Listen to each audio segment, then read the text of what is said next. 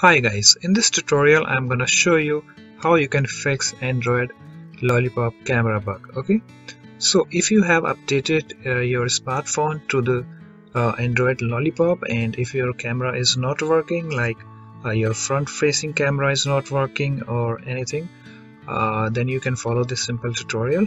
So many users reported this error.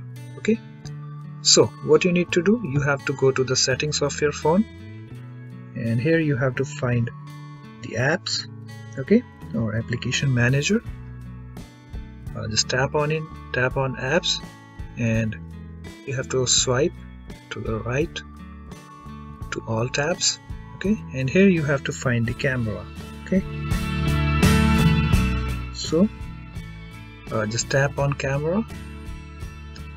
Okay, after that you need to tap on this clear data and then tap on OK, and after that you can try that if your camera is working or not. Okay, and if it's not working, then you can just come here again and tap on this disable and then tap on OK, and again you have to tap on enable.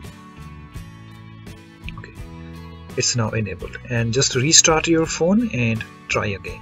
Hope this solution works out for you. Thanks for watching this video, and please let me know in the comment section whether it fixes your issue or not.